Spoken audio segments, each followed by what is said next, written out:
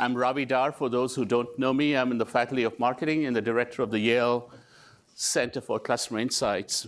Welcome to the Gordon Grant Fellowship event at the Yale School of Management. Before introducing today's guest, Victoria Mars, who's the 2017 Gordon Grant Fellow, I want to give you a brief background on the fellowship itself.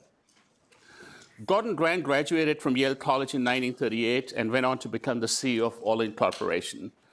During his life, his mission was really what business schools should be doing, and at Yale, we try to do a lot of it to bridge the gap between business and academia to actively promote exchange of ideas. This fellowship which invites business leaders to Yale, was established in 1973 to honor Gordon Grant. It's now an honor to introduce today's speaker and Gordon Grant Fellow, Victoria Mars, who's the chairman of the board for Mars. Let me tell you a little bit about Victoria before we start today's discussion. Victoria is a graduate of Yale College, and then she went to this small business school in Philadelphia called Wharton. She's a fourth-generation member of the Mars family, whose great-grandfather, Frank Mars, founded the company in 1911. And it's one of those biggest kept secret, if you like, in terms of the company, $35 billion in net sales, 80,000 associates, operates in 78 countries. It's one of the largest family business in the world. The company is a leader, as many of you know, in chocolate and with acquisition of Wrigley's in gum. And people don't know as much. It's also very active and a leader in pet care. We'll talk about a recent acquisition they made and food and drinks. Victoria has worked for the family business, I'm told, for 39 years. I won't ask her how old she is, but I was also told if you count a summer she spent packing M&M boxes in the factory, it's more than 39 years. Her first position after graduating from college was assistant brand manager for Milky Way in France. And then I read she worked in 86 in Dove. What was fascinating to me about the Dove story when I looked online was really this was like a startup within Mars, and Victoria was sort of quoted as saying, you really had to do everything. You had to pack boxes, you had to make the chocolate, you had to do marketing, depending on where the slack was, where the constraint was. And I thought, gee, that is so exciting. And some of the things that consumer packaged goods that have become so large and perhaps so siloed need to rethink, how do I create a startup environment in a large company to attract many of you who otherwise end up going to other names that we all know about. Victoria also became the first ombudsman at Mars. It's an unusual position, and I know from reading online, she was very passionate about it. So we'll have an opportunity to talk about what does an ombudsman in a company do, how did it get started, and how is it continuing after she's no longer in that role. Victoria has been a member of the Mars Board of Directors since 2006. She became the chairman in April 2014. In addition to being the chairman, she serves on the Benefit Funding and Investment Oversight Committee. Outside of business, again, very much like Yale's character, she serves on many different other types of boards, including the Livelihoods Fund for Family Farming. This is a social impact fund that invests money in projects aimed at increasing the productivity of smallholder farmers, which again sounds very fascinating and interesting way to build sustainability, which I think many of you in the room would be interested in. I know you're all eager to engage Victoria, so I'm going to start this off with a few questions, and I'm hoping after that we'll be riding your wind, and you'll be asking a lot of questions. So feel free to jump right in after the first 15 minutes or so, maybe till 12:05. We'll have a short conversation and then encourage you to ask questions. Maybe we'll distribute some candy and gum for each question, or maybe only for the good questions, depending on how much we have here. So please join me in welcoming Victoria Mars. Thank you so much.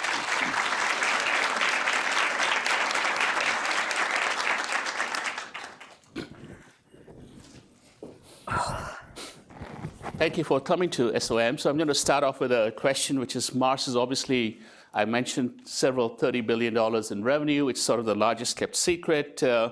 If you Googled Victoria Mars maybe 3 years ago, you wouldn't get a whole lot of information on her. And so Mars has been on this journey in the last few years of opening up. So I wanted to start by asking her, we have seen Mars open up quite a bit lately. What has led to this opening up on part of the company? So first of all, it's afternoon. So I was going to say good afternoon, everybody. And I'm thrilled to be here. It's actually the first time that I've come to this school. So you're in a beautiful building. That's a good thing. And I'm quite humbled that you've all come to actually listen to me. So we'll start the basics of why would you all actually want to listen to me? It's not that I've done such fantastic things in the world, but hopefully I can inspire you all a little bit about what Mars stands for and why I'm actually so proud of the company that my great-grandfather really founded, or really, as we look at it, my grandfather is the one that really got it going. So I think there's a lot of history that goes with, why were we more private? And as you know, what you read and what reality is a little different. So, this secret thing that the media like to make it sound overly secret, it wasn't really about that. It really was about our brands speak for themselves. So my grandfather was very passionate about, it's not about the family, it's not about who we are, it's about our products, and each of our products should stand on its own. And so if I go way back in the beginning, you wouldn't even know that a Snickers bar was made by the same people who made M&Ms, or that we were also in pet food and we had Pedigree brand and the Whiskas brand. You wouldn't have known that, nor would you have cared. So, it came from a history of, it was about our brands, and they need to stand on their own 2 feet, and they spoke for who we were as a company. Well, time has evolved, and now it comes from all directions. So you have consumers, so let's start with our consumers, and consumers, we need our consumers to buy our products.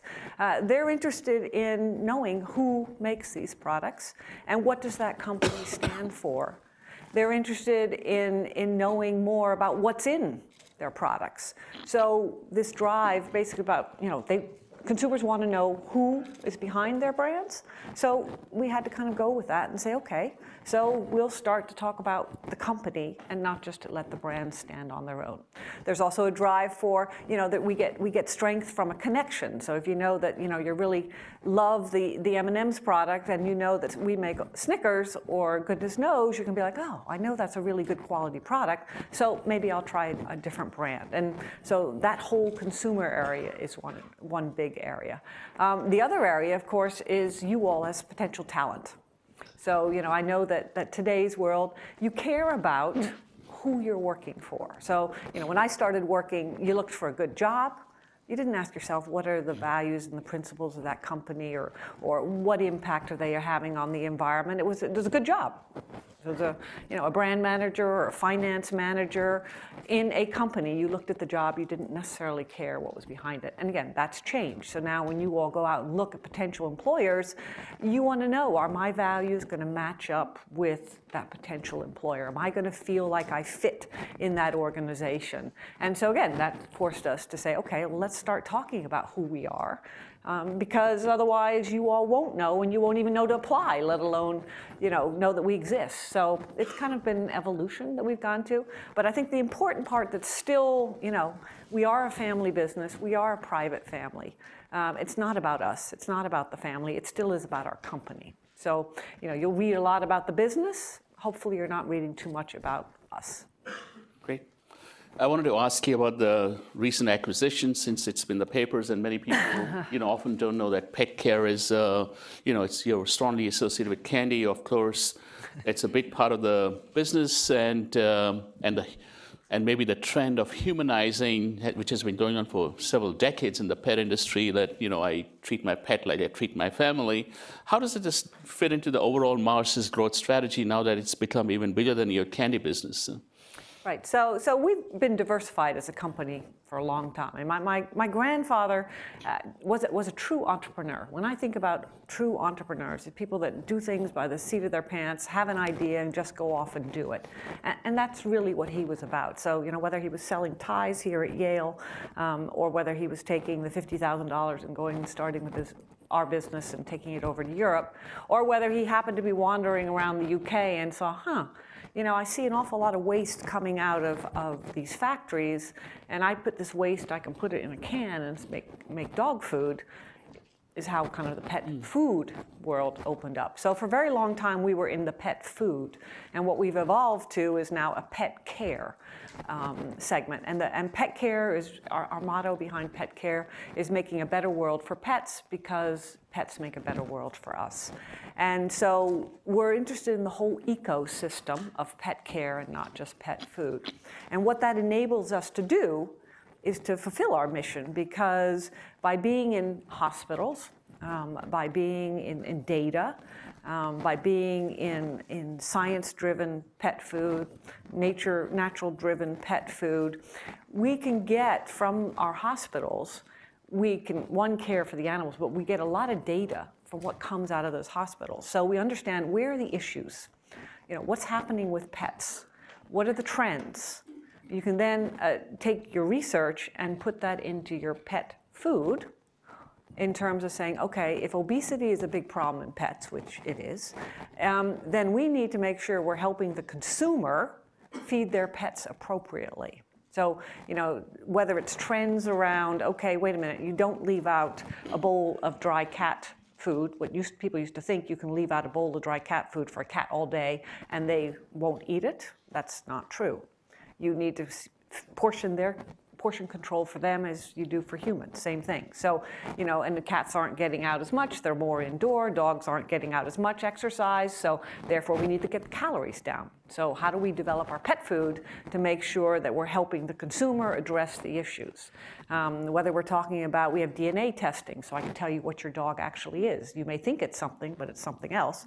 And you may also, it will help you actually understand that if I know that you don't know that you actually have a German Shepherd because it's mixed in the breed that you have, I can tell you that I know that German Shepherds have big digestive issues. So what I will do is, when you then come visit me as your vet, I can say, this is what's going to come down the line. If you want your pet to live longer and have a long, happy life, then let's make sure we start doing preventative stuff now with what we're feeding them and how we're helping them. So it's all kind of looking at the whole ecosystem. And so the VCA hospitals fit in that whole ecosystem of being able to take care of pets. It's fascinating you're able to do that, because when I talk to the healthcare companies, like let's take United Health as an example, the challenge is they don't have any control over your eating and your diet and everything else. They're controlling when you go to their hospitals or use their insurance. And they say disease management stuff, we understand fully well, but we can't do it. So it's interesting that you're able to do in pets what actually we are not able to do in humans very well right now in the healthcare system we have.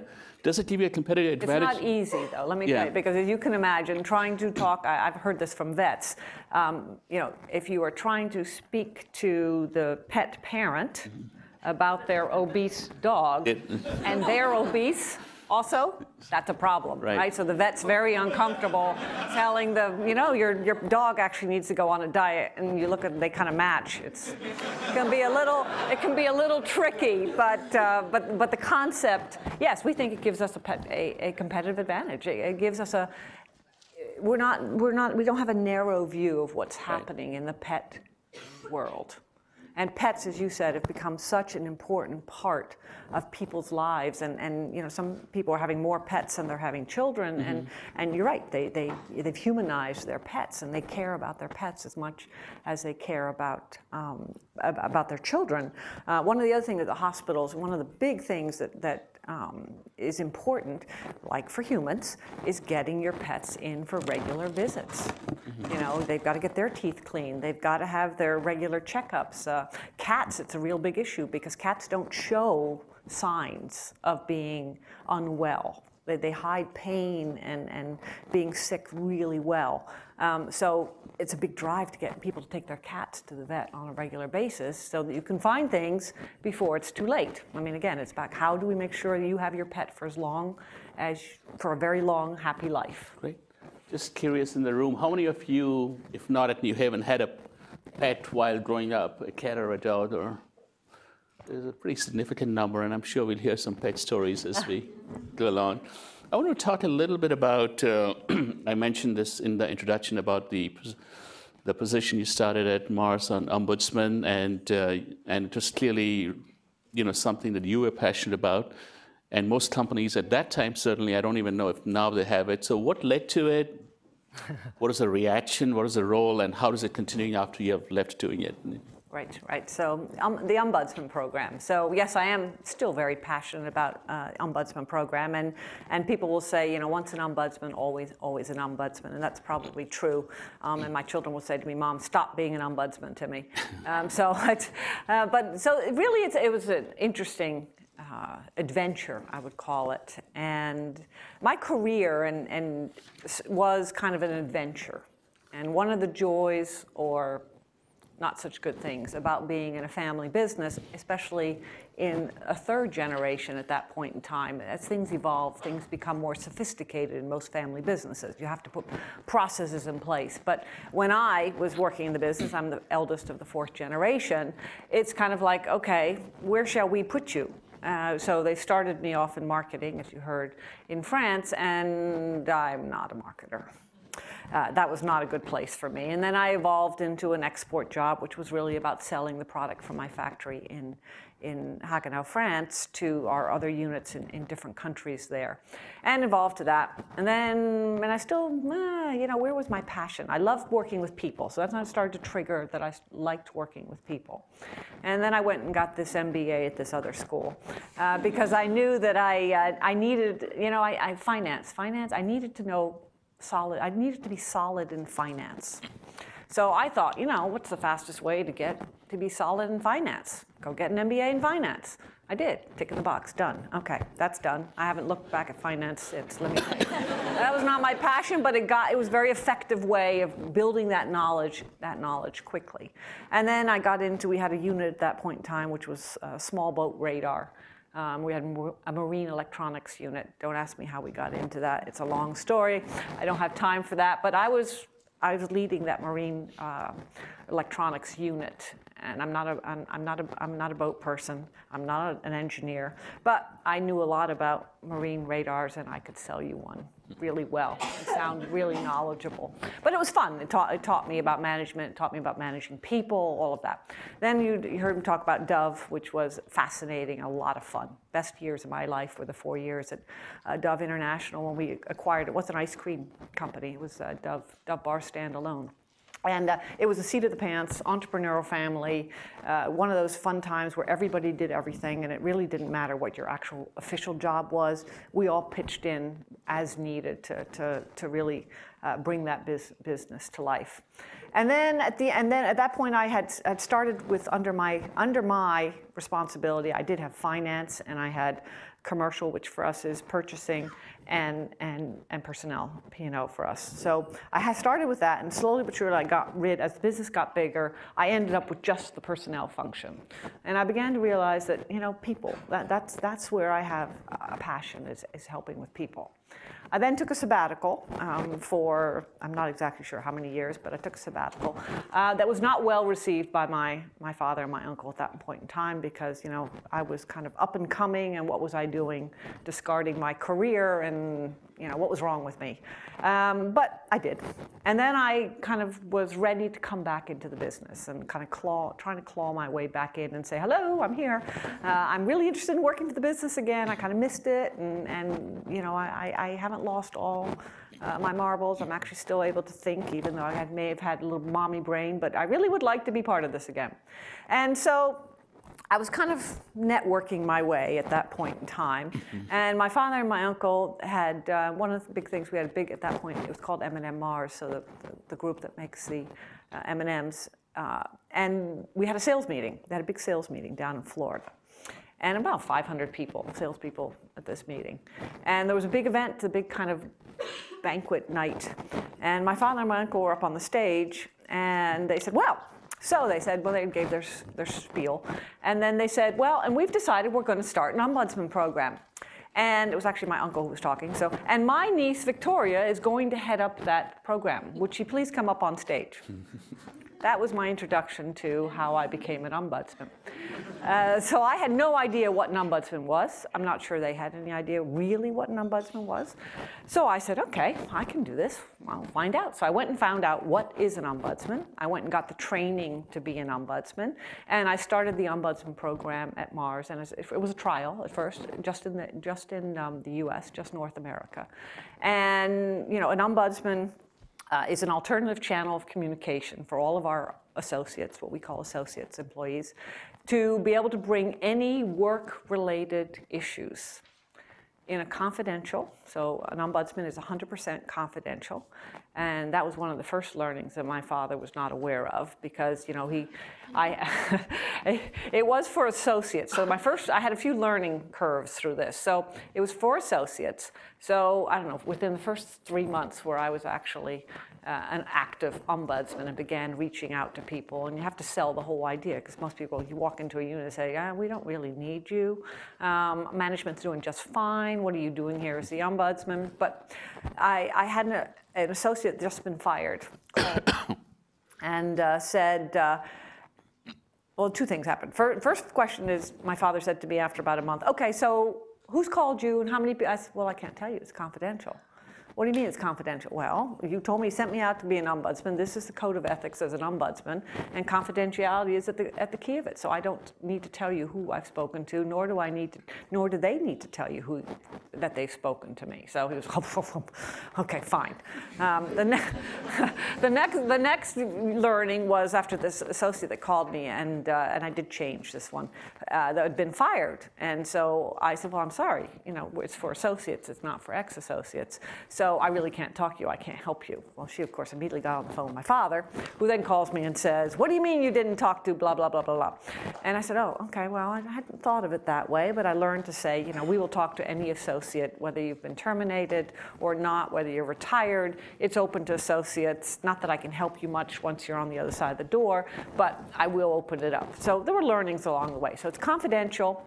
It's informal, so it's not giving formal notification to the company. Lawyers don't like that at all. But the idea is that, if you come tell me that you have an issue, it's not formal notification to the company. That becomes a little complicated when we get around harassment and things like that. But we reassure the lawyers out there that don't you worry, we're not putting the company at risk. If there is an issue such as that, there will be a way that we will make sure that information gets to you, either by the associate actually being comfortable bringing it forward, or we have ways of making sure we don't hide anything. So don't worry. So it's informal, it's confidential. It's independent in the sense that an ombudsman should, in the best organizations, report into the CEO at the highest level. So you're not blocked by any of the hierarchical issues and political issues in the middle. So if there's a big enough problem that needs to be escalated, you can easily escalate it without it getting blocked along the way. And then the last thing, which is the most challenging part of the job, is that an ombudsman is a neutral. So you're not an advocate for the company, or you're not an advocate for the associate that comes to you. You're an advocate for fair process. So it's all about enabling and helping people resolve whatever the issue is that they have. It could be, they can't stand their coworker. It could be about why didn't they get promoted? They didn't have a good performance review. They sit next to the bathroom and they don't like that. We do get things like, my husband's having an affair with somebody else down that happens too. But in general, anything work-related comes to an ombudsman, and our job is to really help them. The idea behind why it was so important, because our people are so important to us, as part of our organization. And as we got bigger and bigger, you realize that the information and the knowledge that kind of came naturally in a smaller organization wasn't bubbling up to the top. You weren't sure you'd know what was happening. So this was put in place to make sure that senior management, the family, knew kind of what's happening in our system. Even as we got bigger, we were able to do that. And it's a huge piece of engagement and a huge piece relative to saying, you all matter to us, and it's important that we understand what's happening, and we want you to be happy and engaged as an associate. This is another way to help. And this operates in all the different countries you're in? Right, so I ended up the first one was successful, and I was able to then launch it globally. Slowly but surely I rolled it out, and I'm proud to say that Mars still has what's considered a role model ombudsman organization. And there are two pieces that are really make it role model. One is that all of my ombudsmen, including myself, we are all multilingual. Mm-hmm. So we can speak to our associates in their language. I think it's like, now it's like at 85%. Right. So they're multilingual. Second part that's really important, and so people come to me and say, I'm really interested in being an ombudsman. And I said, what do you speak? Well, I've had 3 years of French in school. That's not going to do it. You need to actually be fluent in the language so you can converse with somebody who's usually upset. 99% of the people that call you do not call you to say, oh, I love working at Mars and the world is great. It's about, here's my problem. And it's quite emotional often, and trying to get to do that in not their native language is very difficult. So to break down that barrier, it's very important that they speak. So they're multilingual, and they're located in their regions versus many ombudsman programs, if it's an American company, are all sitting in Chicago. Orders, yeah. And just taking the phone. So my people were out in the markets, and they visit, and they're visible to their teams. And one of the big things that we needed to, so if you go back to the ombudsman program way back, it was very narrow. And you could see why organizations were not kind of keen to have an ombudsman, because they kind of say, trust us, don't ask us any questions, we do our job. And I realized very quickly that it was not going to work within this organization, because I'll get a lot of resistance from management if they didn't see us as a partner. So we're partners in helping the organization be a better place to work for everybody. So this concept of partnership with management, without telling them details, I can tell them about issues. What's not working? Our line managers are not well trained enough. They don't have the skills to do this. Or we have a policy that is causing all kinds of problems. So I can generalize where the issues are, and that's what you bring to management. Or if you're working at a specific site, you may be working with that site manager or a factory manager saying, there's a lot of stuff going on in your factory here that's just not quite right. Let's get to the bottom of it and help make this a better place for you. So being a partner and not being isolated while keeping the code of ethics of the ombudsman is quite different. So I don't have it anymore, so I still talk about it as my team. But there's one corporate ombudsman who took over from me, who was actually one of my ombudsmen. And we have six ombudsmen that, around the world that cover the 80,000 associates. So one ombudsman, depending on geography and how it is, could easily cover about 12,000 associates, because again, it's an alternative channel communication, and you almost look at it as a consumer complaints. You know that you're going to get a small percentage, so your target is to get, my target always was 5%. I think reality is probably closer to 3%, about 3% of your population using the ombudsman program, but it's reflective of more, because not everybody's got the courage and will come. Sure. So if somebody comes with this issue, that you can extrapolate it and say, this is how big the issue is.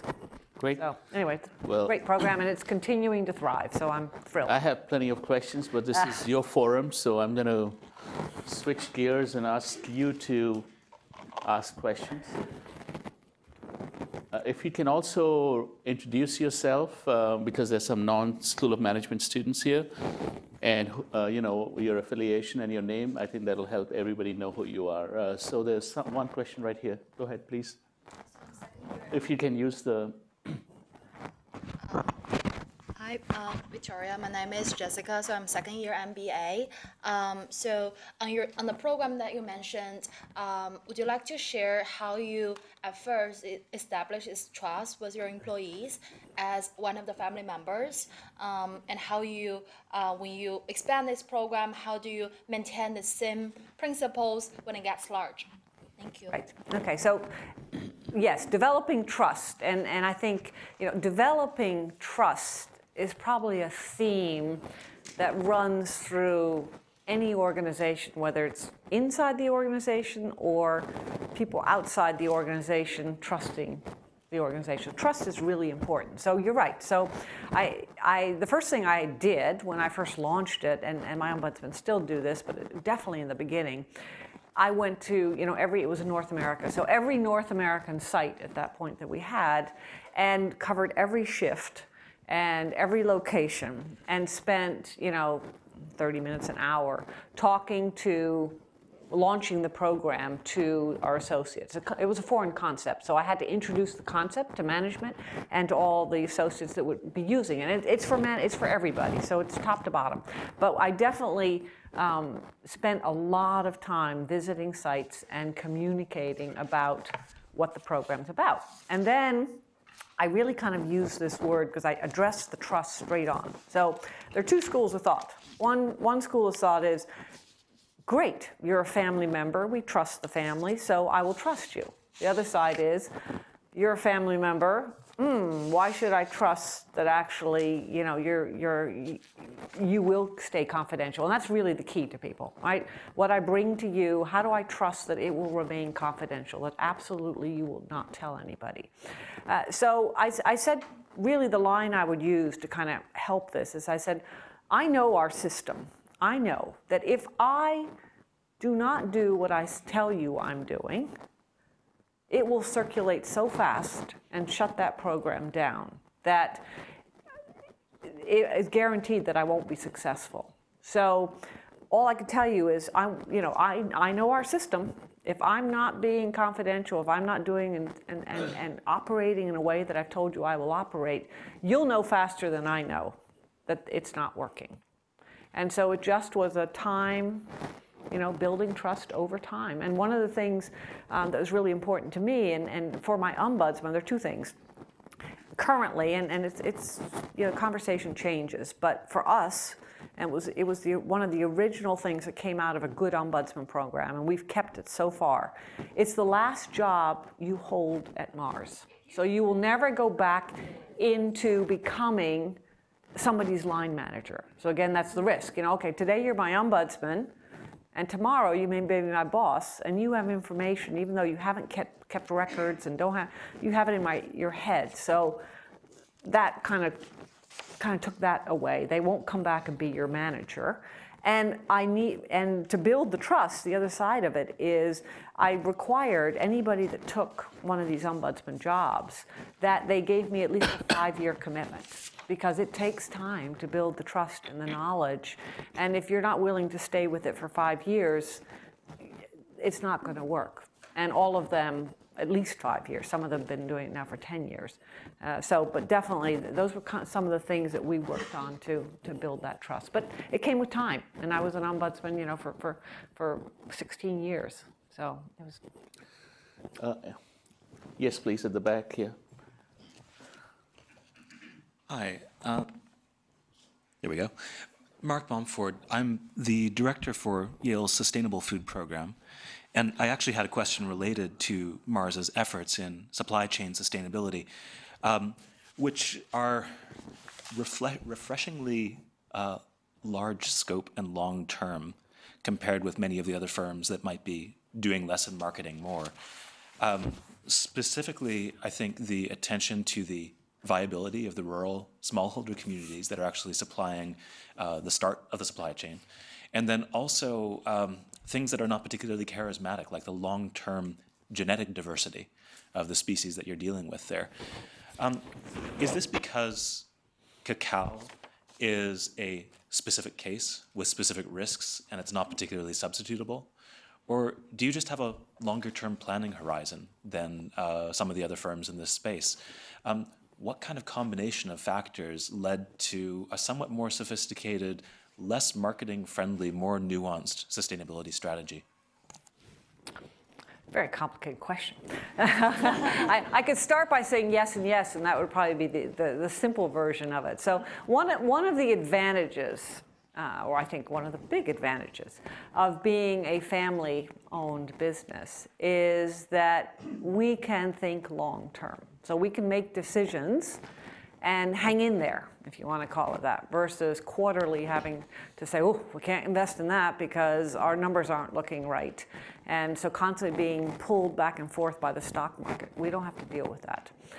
On the other side, we still are a business, and often I have to have conversations with our associates when I'm speaking, is we are a business, and a business needs a bottom line, and we need to be successful. We need to continue to grow, because if we don't continue to grow and be successful, we won't be able to do all those other things we want to do. So I think a real key is the long-term focus. We're able to think out further and say, okay, so what are the decisions we need to be making today to make sure that in 25 years, 50 years, we have a sustainable business.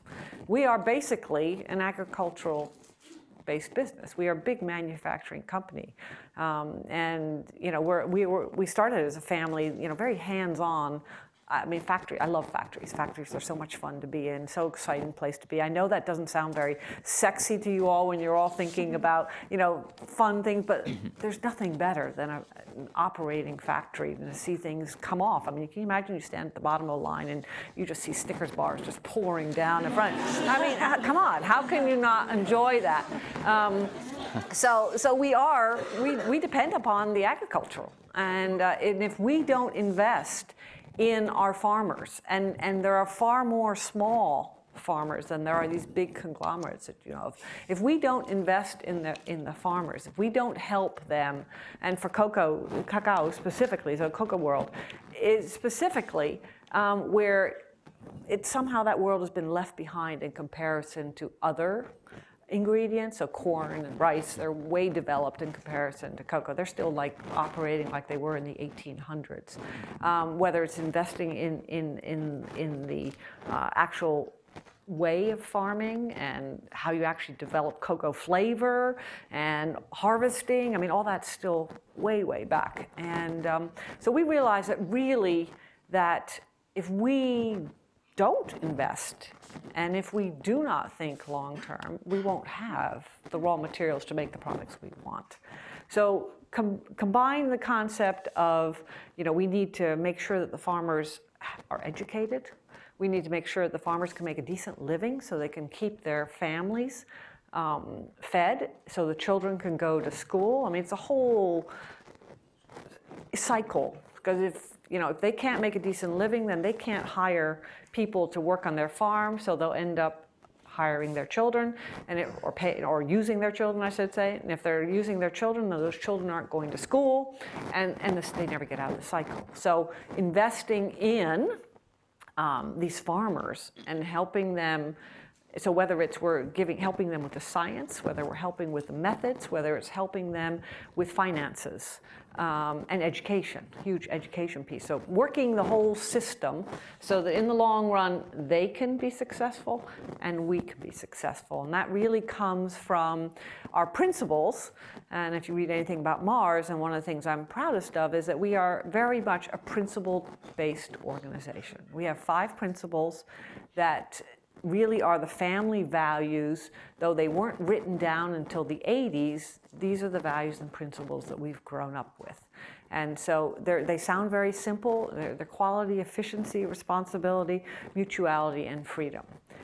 Very simple in some ways, very easy to deal with if you do each one individually. The real magic that makes Mars tick and really makes us work is you have to use all 5 at the same time. You're not allowed to trade off and say, I'll focus only on quality and everything else. No, that's not going to work. It's the magic of making them all work. One of our big principles is mutuality. And mutuality talks about finding win-win solutions versus win-lose solutions. So, if we're going out and working with suppliers, if we're going out and working with farmers, if we're looking at the agricultural part of the world, just the world, looking at the environment, how do we create win-win solutions so that we both win and it's not a win-lose? So that's always been our mentality. So that's kind of what's driven behind all our sustainability, all of our interest in making a better world. And because we're really proud about being a principle-based organization, that the principles drive it. That's why anybody that works for us, it's very much not just about the what. So it's not just about how well you're delivering your numbers. It's very much about the how. How are you behaving? How do you operate within the system? And so all that comes together, and that's kind of what leads to our sustainability program. And it's a journey. It's a journey, and it's not isolated. It's in partnership. We can't do any of these changes that need to happen. It's all about collaboration. It's all about working with others and finding solutions and looking at the long term. It's interesting you mentioned the win-lose versus win-win, because you guys, at least in the School of Management, you take the course on problem framing. It's a lens. I think of these principles almost as a lens with which you approach a question. Because when you just say it, it sounds like everybody should be doing win-win, but companies don't do that. When we take a simple game and we call it the war game, or we call it a United Nations game, people behave very differently, as to your point. So it's hard if you're working in a win-lose kind of a world to put a win-win frame. It's not easy to do. So I think problem framing is one of the classes we teach here, talks about how you look at the same question, but people will approach it very differently, and that the DNA of a company, that's really hard to do, and it happens over time. And that's one of the reasons to us, and we I know what I hear and is relative to how you look at future employers. You're not thinking relative, or most of you aren't thinking, oh, I will get employed by company X and I will spend my career there. It's 3 years here, 4 years there, hopping around. That doesn't work for us. So one of the things that's really important to us is that we try and persuade those that want to come work with us to say, have a career with us. We have so much diversity relative to product groups, and we can go between them. We have so much belief in terms of people moving. As you said, I started in marketing. I ended up in personnel. We have plenty of people that start in engineer and end up in finance, or wherever you want to go, you could explore. But because our principles and our values are so important to us, and it's the first thing you'll learn as you walk in the door. And it's not just like nice words up on the wall or a booklet that says, here you go, now put it in your drawer. You're actually expected to live them. It takes time to learn how to live those principles day in and day out, how to make decisions, have your head think that way naturally. It takes time. So if everybody is just in a revolving door, then I risk losing my culture and my strength of those principles, because I don't have anybody there that's been long enough to really teach the people coming in, this is what it looks like when you actually live the 5 principles. So it's hard to maintain, but it's really important to us that we maintain those values and those principles over time. Other questions? Yes, please. Go ahead.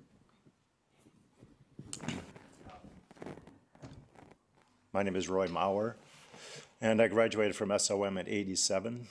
And if that doesn't date me enough, I also went to Yale Divinity School in '74. So I currently work with a boutique management consulting firm who actually has worked with Mars over the years. Here's what I'm curious is, we see a lot of clients in larger established institutions that are really struggling with the transition of some of the things that you pointed to about this digital networked age that we live in terms of both it really has changed the nature of work itself, but also another thing we're particularly curious about is what we're seeing is some real challenges in the transfer of power from us baby boomers to next generations who have grown up in the midst of this, whereas us baby boomers did not. And just by reference to that, to date myself, when I came to SOM, one of my colleagues asked me, so are you going to buy a computer? And I honestly didn't quite know why at that time that would be essential. That's how much has changed. But, so I think you know where I'm going with this. It's just like, and Bars, by the way, really does have a unique culture, as you say. It really is unique in the world of business. But how are you facing that challenge? What are you seeing with that kind of transmission in the really the very subtle ways in which the nature of work has changed? I think that's one of the areas that we're kind of finding and navigating through. There's still enough of us baby boomers that are still leading, but as the next generation comes through, the challenge to me is finding the balance between what works for the business and which will help us be a successful business, and what is different from the next generations, and almost allowing them, versus me telling, well, this is how it should be, allowing them to learn by failure of what will work and what will not work. So I think one of the things is, in your head, you can say, so I'll use it as an example. I remember, probably back in the same times, in the late 80s, early 90s, there was a whole concept about, we'll no longer have any offices. There won't be any offices. Everybody will just walk into a place, maybe not, and you won't have your own desk, and you'll just kind of desk hop and walk in with your your space, and today this is your space, and then you move.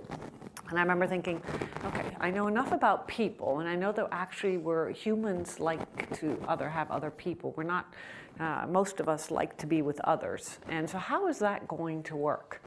And I think here we are, 20 some odd years later, and people are still building offices, and people are still wanting to come together and collaborate. So I think we have to allow the next leaders to work with some of our guiding principles that talk about, what makes Mars unique is our sense of collaboration.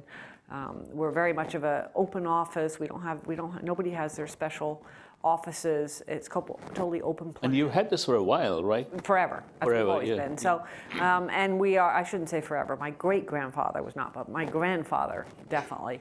And so, because there's still some, he was more the paneled room, and I don't know why it shifted, but my grandfather was not that way at all.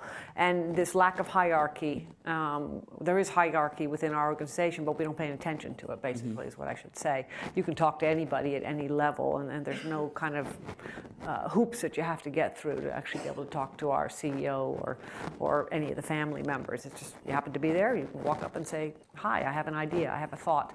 So I think, to me, it's really about adjusting, but allowing those that actually live in that world to adjust within the principles that we've put out there. So, it's important to us that people collaborate. It's important to us that we have cross-fertilization between departments. So collaboration, it's not just collaborate with the team you belong to, it's collaboration with everybody around you, so you don't have these silos. So one of the great things that works so well in an open office environment for us is that, I may be in the marketing department, but that doesn't stop me from making a comment to the engineers that happen to be sitting over there that I overheard a conversation. They were talking about something where I have a view on. So how do I continue that cross-collaboration between departments, between segments, and things like that? So if I give them the kind of guidelines of what the outcome looks like, then I've got to allow them to adjust to what works for the next generation. I think this is really a key. I was talking to some students yesterday about how companies are actually moving back to, you have to come to the office, no working 4 days a week at home.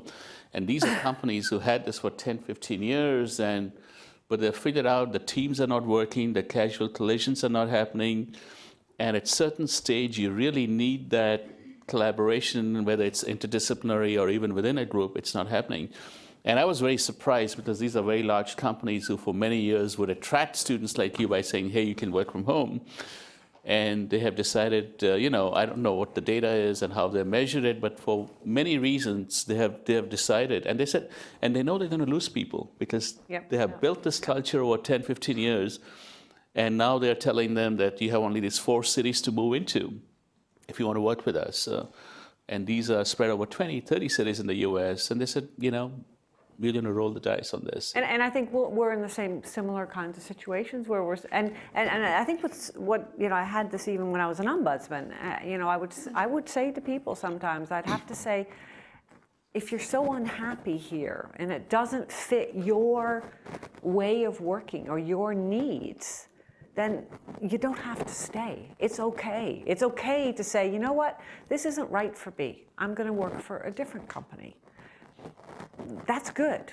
It's okay to make those decisions. And I think, different people have different needs, and we'll have certain guidelines and rules that work for us, and you all make choices on does that work for you, or does it not? And you're right, the same issue, you laugh about, what happens, of course, 4 days a week, or you can work. Does anybody come in the office on Fridays? Of course not. What? Well, business still runs on Fridays. How do we keep that going? So how do you find the right, and this is a challenge with anybody throughout your career even, depending on what your life events are, is how do you find the right balance between all of your obligations that happen at different times in life and find the culture that works for you, that supports you, where you thrive, and you help the business thrive, because it is win-win. It's not just about you thriving. I need the business to be thriving. So I need both.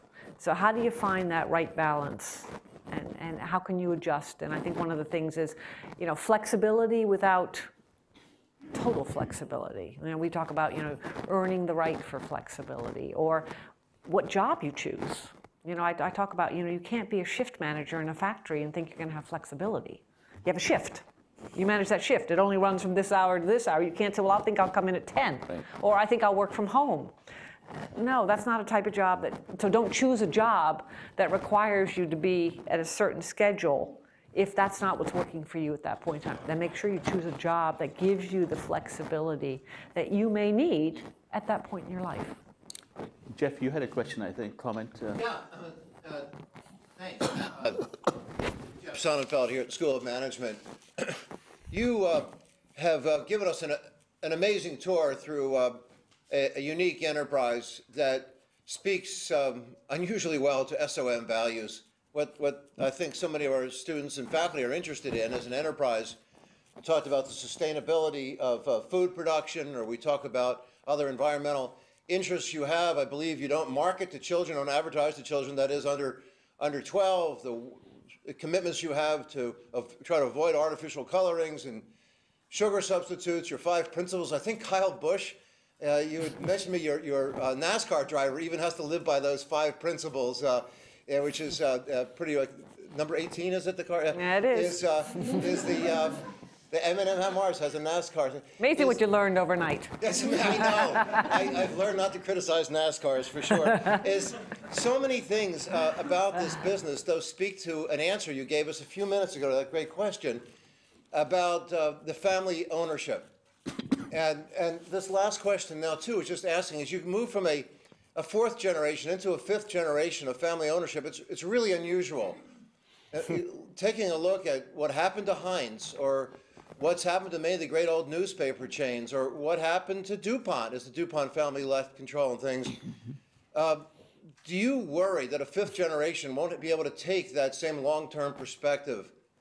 Can you be a public company, and not family dynastic capital, and still live the responsible and produce the responsible ways you do?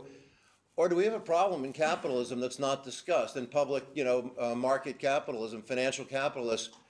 You can look at places like Ford or Campbell Soup, some who I think have tried some structure to maintain family control. Wrigley's thought they were going to do that, and they obviously you're proof they couldn't do that, but you've saved them anyway. Exactly. How can you do it? What ownership structure will we see that will keep this company going from a 5th and 6th generation going forward, operating as you do? It's very complex. So anybody that thinks that a family business world is simple and easy, just imagine that you all have your family over for Thanksgiving and you have a lovely time, and then you all say goodbye. And you may not see them for another year, or you may say, imagine that in a family business, those are the people you have to work with, those are the people you see, those are the people that you have to come to alignment with. So it's very complex. And many family businesses fail when they get to about the 3rd or 4th generation. And it's very much about size. I mean, so it all depends on where you are in the evolution, but you start with 1, and that's easy, okay? They make all the decisions, and then by the time you get to the sibling partnership, so then you've got some brothers and sisters that are trying to work together, and okay, you still have a small enough group that they can talk to each other on a regular basis, and then you start getting into the cousin groups. And once you start getting into the cousins groups, of course, you had different parents, so you have different views and different input. Then it even gets more complicated, because as you cousins begin to marry other people, of course, they come with all their views. So a family system is very complex. And the advice that we've gotten, no guarantees here, but the advice that you really get is the sooner you can do 2 things. 1, you need to create family engagement. So if you all, I'm sure, have heard about work engagement and engaging your employees, We work on that whole system too. But how do you keep the total family engaged and feeling valued? You know, they have a voice, their opinion counts, without allowing them to interfere in everything. So it's, you know, how do you find that right balance? And what systems do you put in place to manage that? So in the same way that you look at an organization and have to implement policies and systems, you need to look at your family in the same way. Now, you know, for my father and my uncle and that generation, it was like, what's the problem? Why do you need to do this? You know, can't you just talk to each other? Why do you need to have these meetings? Just pick up the phone and talk to you. Well, it's easy. There was your brother, you sat next to each other. That's easy, okay? We're not. We're spread all over the world. So we need to have these meetings. You know, why do you need to do this team building stuff? Why do you need to do out hugging trees? You can imagine, you know, that routine. Because we need to learn to communicate together. We need to learn to work through differences. So family systems are absolutely critical. So we've worked really hard in the last 15 years to create that family system and actually putting policies in place. So, you know, when I started as working, there were no family employment policies. Now for the next generation, there are family employment policies. Here are the rules of the game of if you want to be employed by the business, and the business has said that having family members work in the business is better than not having family members, even they'll put up with all the crap that goes with it. But they'd rather have them than not have them. But we have some policies that say, okay, here are going to be the rules of the game, because what happens in families? That's not fair. How come he got that, and how come she didn't get that? This is what you're dealing with. So the more you can prepare yourself with policies and systems that people may roll their eyes at, but you need them because something will happen. There will be bad things that happen, and you need to be able to do the best job you can to manage through it. So keeping the family engaged. Then the next part is, and people have talked about this, and I've come to realize even more, the further you get away from the original founder, the less emotional connection the family has to the business. And so how do you keep that emotional connection? So, you know, I knew my grandfather. I spent a lot of time with my grandfather. So I have that emotional connection. You know, my children knew him for my older children knew him for a short while. So the further you get away, the less there is connection. So how do you keep the connection back to what is this business? What does it mean to you?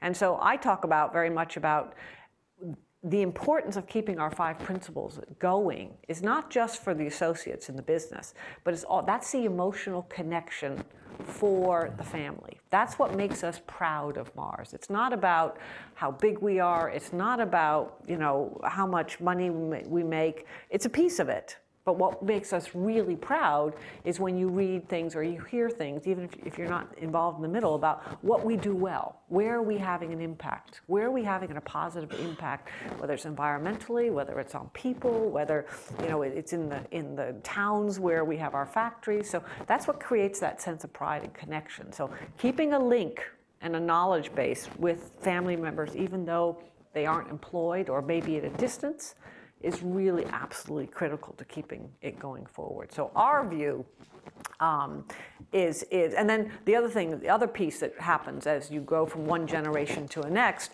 is you've got to start clearly separating responsibilities and decision making. So when it was my father and my uncle and my aunt, they were both the board and the owners and the operations leader. So it's all in the same place. Who cares? As you get bigger, that separates out. So then we need to make sure that everybody knows that just because you're a family member doesn't mean you can go tell management what they should or shouldn't be doing. You know, we have the board. So if you're on the board, well, then what education do the family members need to be qualified to be able to serve on the board? What do they need to be qualified, you know, to work in the business? So things become much more structured. Education, education, education, communication, communication, communication, bringing people together. We've done a great job, I think, with the 5th generation. We started them really when they were quite young. I mean, the oldest 5th generations are now in their 20s and 30s. And we started them quite early on just basic communication training, team building training. Now they used to go, do we have to do one more of these team exercises? You know, how many times do you want me to put together a little something, or how many times do you want me to climb over that wall and show that we can actually get the team over the wall? You know, you've done them all, right? So, you know, how many times do I have to take, you know, the FIRO-B, or I have to do the, you know, all the different tests out there to decide what my personality is and blah, blah, blah. So, but I can now see all that time we spent invested in them when they were young teenagers to now you say that group, you know, works together. They know how to communicate with each other. They know how to deal when they disagree. They can disagree with respect and work their way out of it.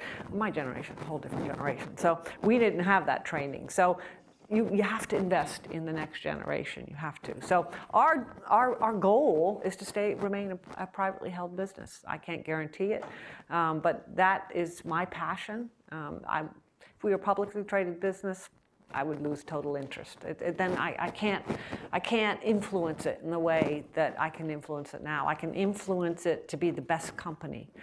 Once it's publicly traded, it kind of loses its appeal to me. So our goal is to remain a family-owned business with great structures and good education and clear, you know, this is how board members become a board member.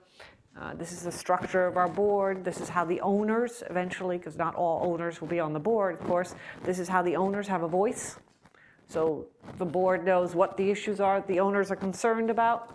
But it's the biggest challenge, I think, as it moves from being a passion, so I would say, you know, for my father, my uncle, my aunt, and many of those in my generation that have been very connected to the business, it's a passion. It's a passion. But as we move from generation to generation, it's really important that the business continues to deliver financially so that family members can say, it's worth leaving my money in Mars versus taking it out and investing it somewhere else where I can do much better. So how do you keep them emotionally connected and the business continues to deliver solid financial results so you don't have family members saying, I'm not sure I want to leave my money here, because then things unravel. So it's very complex. No, I think those are fascinating insights. I was thinking about some of the startups I worked with, you know, even when you go from the founders with 3 employees to 6 employees, it's amazing to see how much bureaucracy just few changes creates because of the differences in passion, understanding of each other versus people who came in, and let alone, you know, if you move to having 50 or 200 employees. And similarly, it's very amazing to see how you work on it very proactively. I want to end with a question from one of the students. I know we heard a lot of the others, but I think it'll be great to conclude with a question from one of the students. Yes, please. Yeah.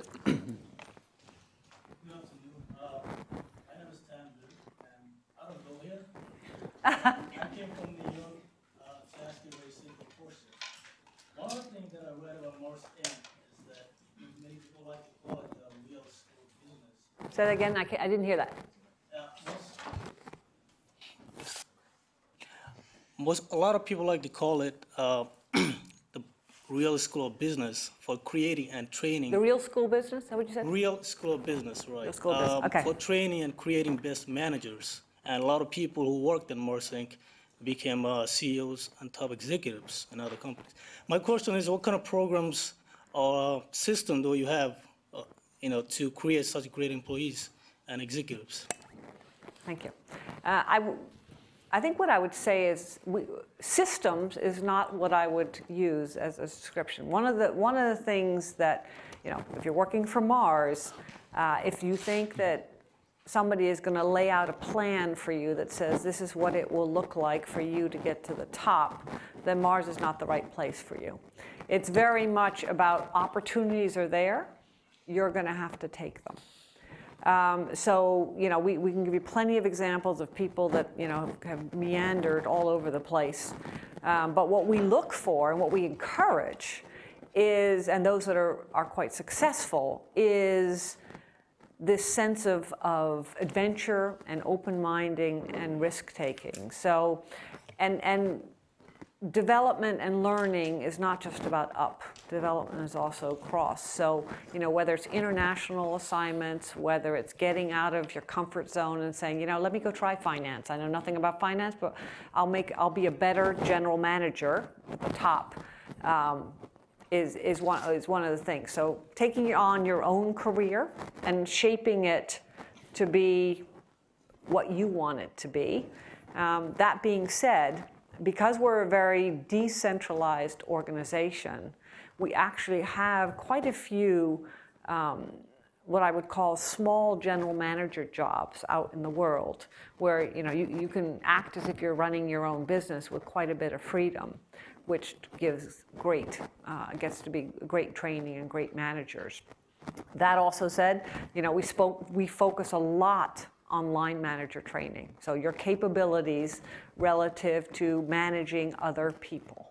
Because managing other people, and the saying, people don't leave a business, they leave a manager. So being good managers, being people managers. People are evaluated based not just on what their financial results were, or how good a manager you are. So you could have the best, the best deliverer of their financial numbers, but it's got dead bodies around them. They're not going anywhere in our organization.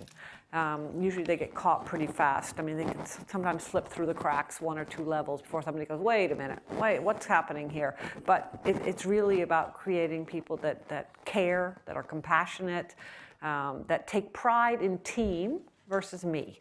So very much of an organization, we win together. It's not about, look at me, I'm the star. So I think there are many different pieces that kind of make it so that we do. Unfortunately, we do have some people that are successful and then choose to go somewhere else. But we have many that stay with us for many, many, many years. And we recognize that too. If I walk into an office, I usually scan desks because it's open office, I can see everybody. I usually scan desks because we actually have service plaques. People collect over time, so I can see, how long you've been with the business, 5, 10, 15, 20, 25, 30, 40 years. And it's, that gives you a sense of, okay, how long have people been around and how well, what's the maturity of that organization relative to knowledge of how Mars functions. Great, we are at the end of our time. Thank you, Victoria. Thank you, audience.